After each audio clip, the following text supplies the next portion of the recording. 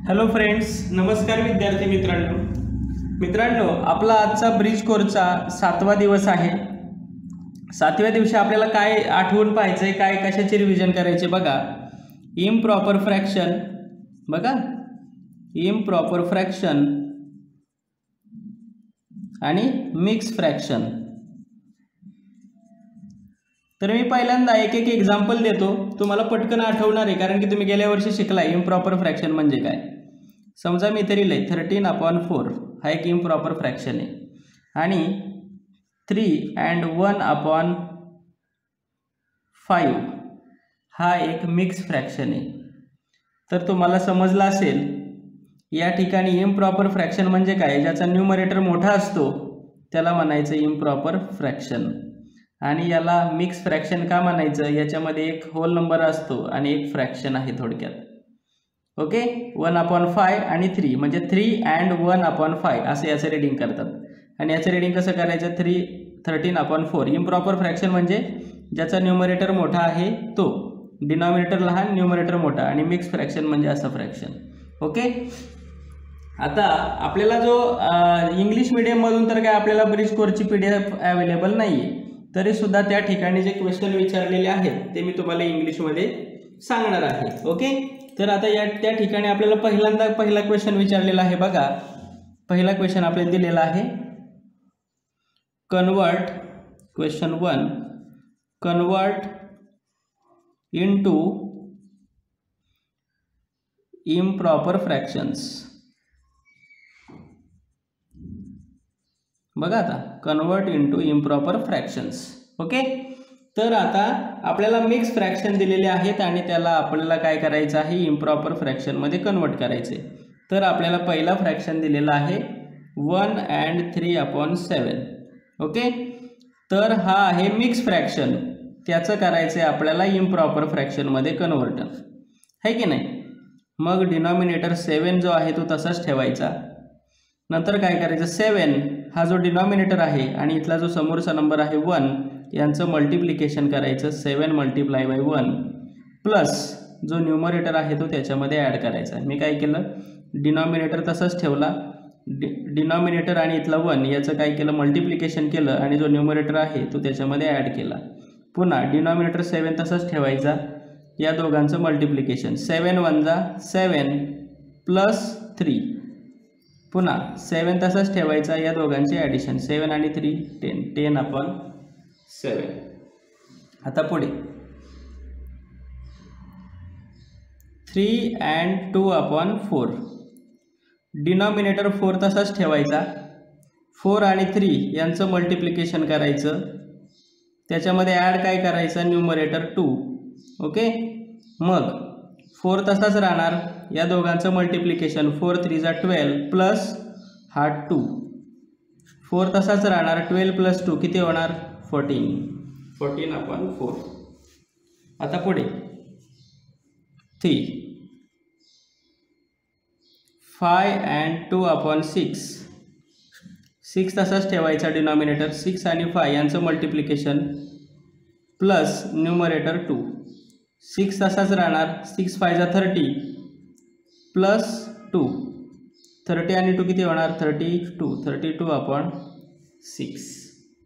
पुढे fourth question आहे आपल्याला दिलेला 9 and 3/5 डिनॉमिनेटर 5 तसाच, हा 9 आणि 5 यांचं मल्टिप्लिकेशन प्लस 3, डिनॉमिनेटर 5 तसाच, 9 × 5 = 45 प्लस 3, 5 तसाच येणार, 45 मध्ये 3 ॲड केल्यावर किती येणार, 48/5 झाले का इम्प्रॉपर फ्रॅक्शन। बघा या ठिकाणी प्रत्येक ठिकाणी न्यूमरेटर मोठा आहे डिनॉमिनेटरपेक्षा।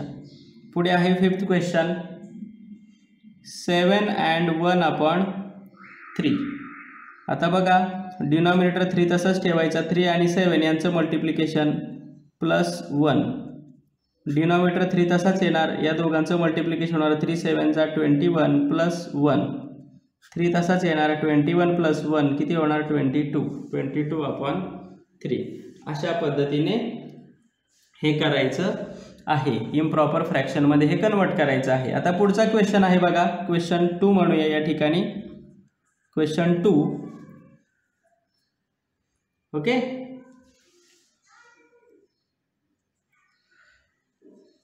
तो क्वेश्चन काय आहे बघा, कन्वर्ट इनटू मिक्स फ्रॅक्शन्स.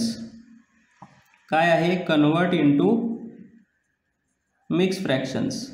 म्हणजे आपल्याला ते आता काय काय दिलेलं आहे त्या ठिकाणी देणार आहेत,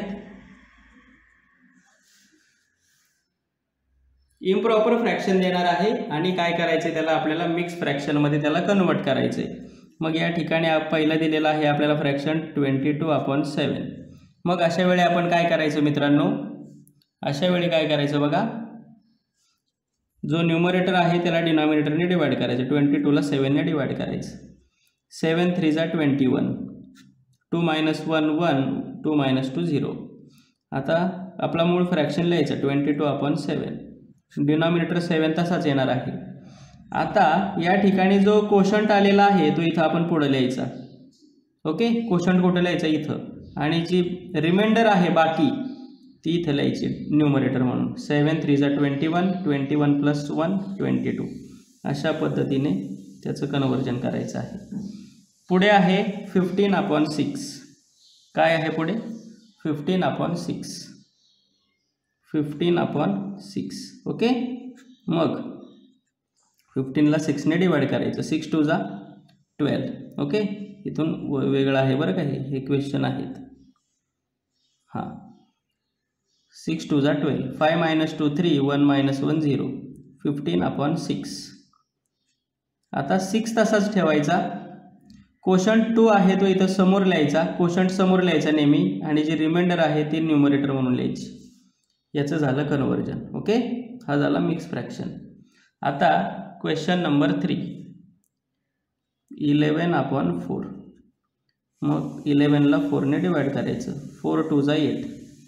11 मधून 8 गेला, 3 उरला. मग 11/4. 4 डिनॉमिनेटर तसाच ठेवायचा, बरोबर. वरचा जो कोशंट आहे तो पुढे लिहायचा, आणि जे रिमाइंडर आहे 3, कोशंट आहे 2, रिमाइंडर आहे 3. 4 2 जा 8, 8 + 3 11. ओके, आता क्वेश्चन नंबर 4 बघा यातला. 30/8. 30/8. मग 30 ला 8ने डिवाइड करायचं. 8 3 जा 24. 0 पेक्षा 4 ग्रेटर आहे, 1 घेतला इथं उरला 2. 10 - 4 6, 2 - 2 0. मग 30/8. 8 डिनॉमिनेटर तसाच ठेवणार आपण. कोशंट आहे 3 तो इथं समोर लिहिणार, जी रिमाइंडर आहे 6 इथं लिहिणार. 8 3 जा 24, 24 + 6 30. अशा पद्धतीने करायचं आहे. आता यातला एक क्वेश्चन उरला आहे 42. पुढचा क्वेश्चन आहे यातला काय आहे, 42/13 आहे. कोणता आहे, 42/13. क्वेश्चन नंबर 5 म्हणू या ठिकाणी, 42/13. मग काय करायचं, इथं करूया आपण. 42 ला 13ने डिवाइड करूया. 13 3 जा 39. 2 पेक्षा 9 ग्रेटर आहे, इकडून 1 घेतला इथं उरला 3. 12 झाले, 12 - 9 3. 3 - 3 0. मग त्याचा कन्वर्ट कसा होणार बघा. आता 13 तसाच येणार डिनॉमिनेटर. वरचा जो कोशंट आहे तो इथं लिहिणार आपण, रिमाइंडर 3 इथं लिहिणार. 13 3 जा 39, 39 आणि 3 42. 42/13 असं येणार त्याचं कन्वर्जन. ओके, आता पुढचा क्वेश्चन सुद्धा दिलेला आहे, वर्ड प्रॉब्लेम आहे, तो सुद्धा आपण आता पाहूया. मित्रांनो, आता आपल्याला पुढचा क्वेश्चन विचारलेला आहे बघा, convert into fractions and write. या ठिकाणी काही वर्ड प्रॉब्लेम्स आहेत, ते आपल्याला फ्रॅक्शनमध्ये कन्वर्ट करायचं फक्त. If 27 chocolates distributed among 6 children equally. म्हणजे एकूण 27 चॉकलेट आहेत, ती 7 मुलांमध्ये सारख्या प्रमाणात वाटायचे आहेत, सारख्याच समान प्रमाणात वाटायचे आहेत. How many chocolates will each child gate. आता त्याचा आन्सर बघा, छोटंसंच आहे. एकूण चॉकलेट किती आहेत, 27. मग 27 चॉकलेट किती जणांमध्ये डिवाइड करायचे आहेत, 6. म्हणजेच काय येणार त्याचा फ्रॅक्शन, 27/6. ओके, म्हणजे 27 डिवायडेड बाय 6 किंवा 27/6. आता पुढे बघा, if rope of 67 metre length म्हणजे 67 मीटर लांबीची दोरी आहे. Cut into 12 same pieces of equal length. सारख्याच लांबीचे तिचे 12 तुकडे करायचे आहेत. What will be the length of each piece. तर प्रत्येक तुकड्याची लांबी किती. तर आता त्याचा आन्सर पण असंच लिहायचं शॉर्टकटमध्ये. बघा, एकूण लेंथ आहे 67 मीटर, त्याचे तुकडे किती करायचे सारखे 12. मग 67ला 12ने काय करायचं डिवाइड करायचं. मग एका तुकड्याची लेंथ किती असणार आहे 67/12 मीटर्स. ओके, तर अशा पद्धतीने हे आजचा जो ब्रिज कोर्सचा स्टडी होता तो सोडवायचा होता. थँक्यू.